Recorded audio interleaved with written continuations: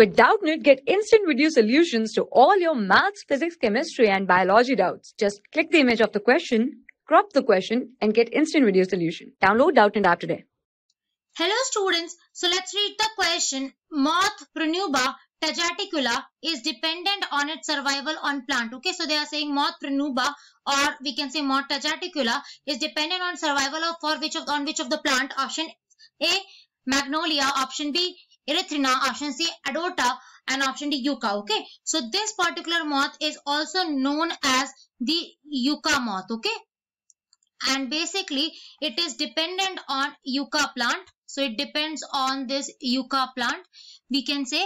Okay, and basically the type of relationship that exists between them is known as a obligate mutualistic relationship. Okay, without each other they won't be able to survive. So it's a mutualistic relationship in which both are benefited as well. Okay, so we can say this type of relationship exists between them. So what happens, normally the two species are connected to each other for the survival. So when we talk about Yucca moth, basically lays the Yucca larvae, and this Yucca larvae basically feeds on the seeds of the Yucca plant for their survival, and the Yucca flowers are dependent on this, the Yucca plant is dependent on this Yucca moth for the process of pollination. So this is an obligate mutualistic relationship. So option C is the correct one.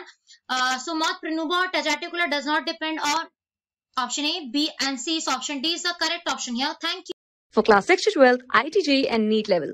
Trusted by more than 5 crore students. Download Doubtnut app today.